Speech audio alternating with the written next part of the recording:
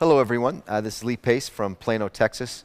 We're going to demonstrate an MPFL reconstruction today using the Knee FiberTak product line. Let's go over all of the instrumentation for this procedure.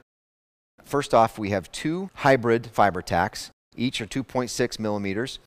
The suture anchor comes with one pre-converted knotless loop and one sliding suture with needles. Both sutures are 1.3 millimeter suture tape. And unique to this product line is they come with distinct colors that make suture management quite easy for open procedures. In addition, we have the 2.6 millimeter drill as well as the Knee FiberTak drill guide. We also have a TightRope II RT TightRope. We have a 6 millimeter drill as well as a 4 millimeter spade tip beath pin.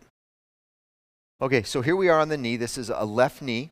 So this is the medial aspect of the patella, and this is roughly over the femoral insertion of the MPFL. So these are the two incisions that we're going to make. And so we'll start and we'll make these incisions.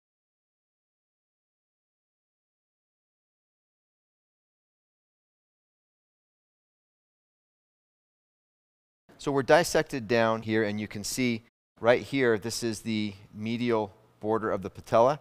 Right here, the joint will be just deep to us like that, and then this is up on the anterior surface. So we're going to place our FiberTak anchors right here and here, and so we'll go ahead and do that next. So we've got the drill guide up against the medial patella. We're going to go ahead and drill. That will hold our position. And we'll place our anchor here. Give a little bit of counter tension on the lateral side of the patella. Hold our angle, and this should just go right in. And then take that off. And then start unthreading the sutures. And then we can just pull the anchor out of the drill guide and out of the patella, just like that. We'll set the anchor, so we'll take our, you can see we have the blue suture tape as well as the black, and so we're going to set the anchor by pulling on the black suture tape just like that, and you can see that that's got a very solid fixation point.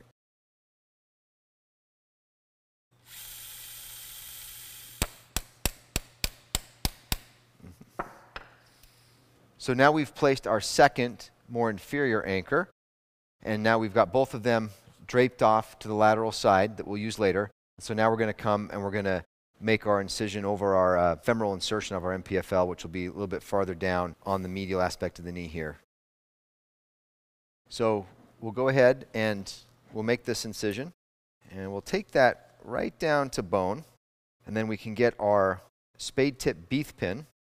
We're going to place that next. So we have our 4 millimeter spade tip beath pin here.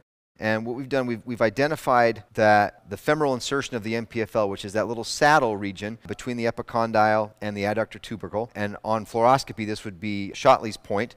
I tend to like to place this in the posterior aspect of that, so that when I create my 6 millimeter tunnel, the graft tends to sit anterior. So if I purposely cheat my tunnel just a little bit posterior, it ends up putting the graft right in the center of the femoral insertion of the MPFL.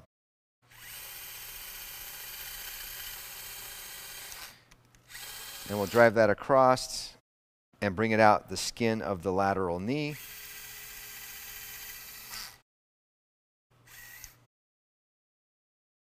Just like that. This is our 6 millimeter low profile reamer. And we'll take this, at least 50 millimeters across, just to give yourself plenty of room to place the graft. Okay. Next thing we're going to show here, this is the new fiber snare with a 2-inch loop on the end. You can use the eyelet on here, but you can also pass this through and then use this to bring your tight rope through. So we'll load this up on the eyelet, and we can go ahead and pull that through.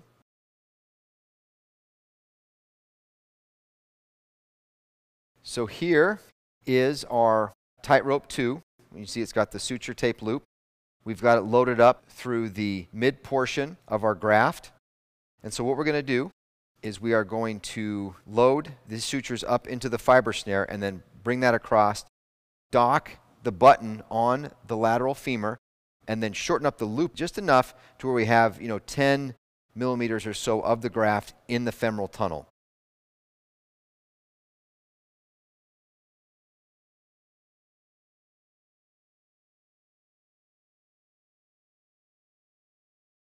We'll bring this through, and this is another opportunity for fluoroscopy. So you can sort of watch the button through the femur, and then once you have it just prominent on the lateral cortex, then you can sort of flip the button and pull it back. Here we're going to go by feel. And there we are. We're now docked on the lateral femoral cortex.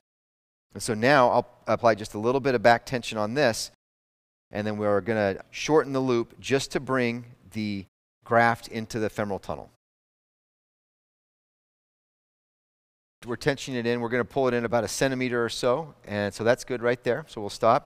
And now you can see we're docked in the femoral tunnel here. Now what we're going to do is we'll dissect down, bring these limbs of the graft up, secure them on the patella, and then we'll do any final tensioning of the graft back on the femur.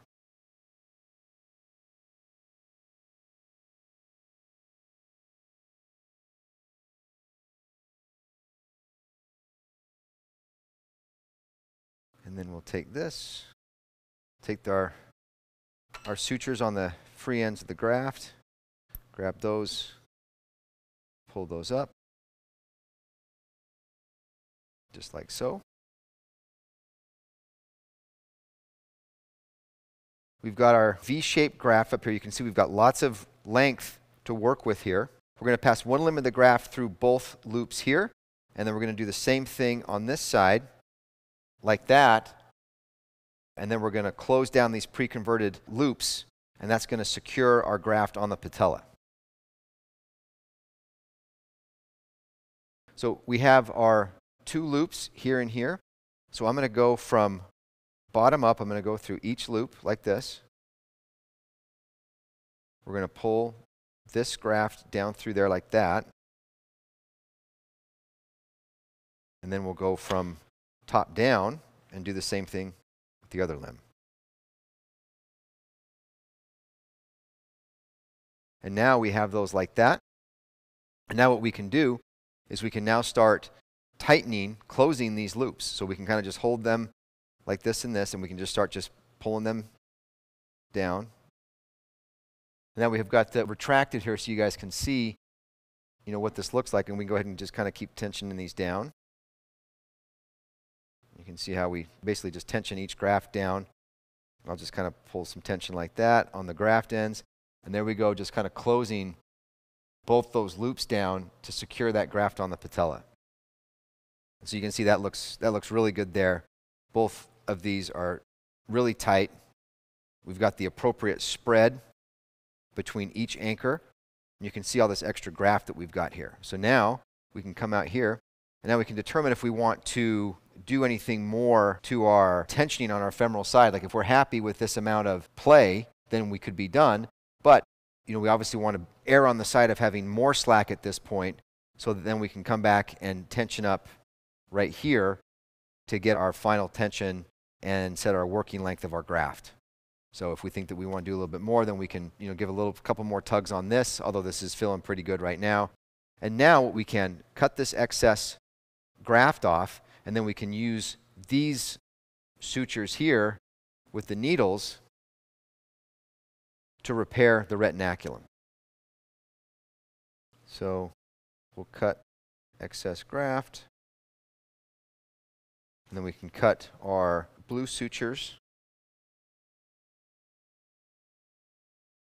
And now we can take a needle driver and we can close this retinaculum.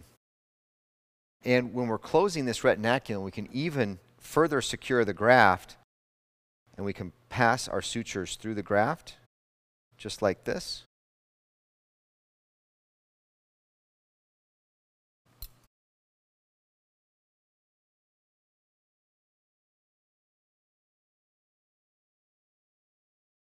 And then we can tie this.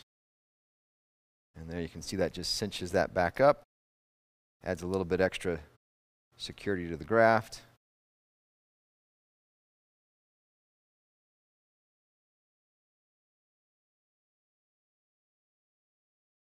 And we'll cut those.